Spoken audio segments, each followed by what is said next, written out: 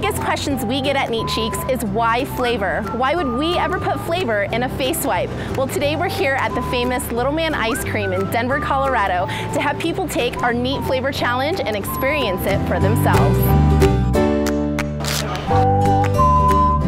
Hi guys, how are you? You guys want to take our Neat Flavor Challenge today? Yeah, sure. We're going to try a regular face wipe.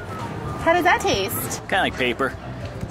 It tastes like sour cream. It tastes like kind of chemically and it smells really harsh. It hurts the side of my mouth. It smells like cleaning stuff. Icky. Cleaning supplies. Because he hates when I wipe his face. I don't like when wipes taste terrible.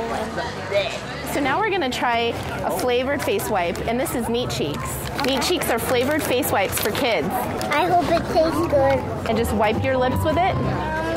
This one's better. When you I get it. Go like this, it goes good.